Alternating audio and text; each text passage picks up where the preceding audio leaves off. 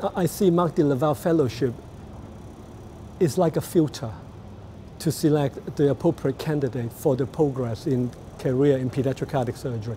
But at the same time, we know the selection process is not exact science. But for the successful candidate, I think the de Leval Fellowship is a major step up in his career, and there's a very bright future ahead of that individual.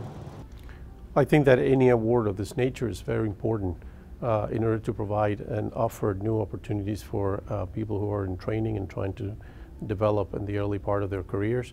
I think that this now become particularly important given the fact that a considerable number of congenital surgeons in North America have trained abroad, particularly in the United Kingdom. And now that there are some specific regulations and subspecialty certification, institutions which are not under the oversight of the ACGME are not institutions where you could freely go and get your training. And therefore, this will provide an opportunity to mitigate for that shortcoming and certainly provide the exposure of international medicine, surgery, congenital surgery to young faculty, which I think is a tremendous opportunity. Well, I think it's going to really emphasize teaching and being mentors. A lot of times we get into programs and we're training for that end goal to be a surgeon of congenital heart surgery. And we don't, it's sort of like an afterthought, well, maybe I should pass this on to someone else.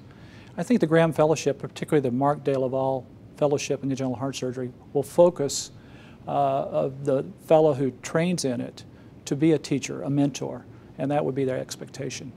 Again, I think it's important to realize innovations in congenital heart surgery occur around the world. There are new techniques, new technologies that are being utilized outside the United States. This is an opportunity for those early career surgeons to be exposed to new techniques which might not be being utilized in the U.S. at this time. I think this is a very important opportunity for early career surgeons to both explore new technologies and techniques which might not be being utilized in the United States, as well as develop relationships with surgeons around the world. These types of relationships are very important throughout their career and help sponsor scholarship and further studies and indeed develop new techniques and build the international global community of congenital heart surgeons.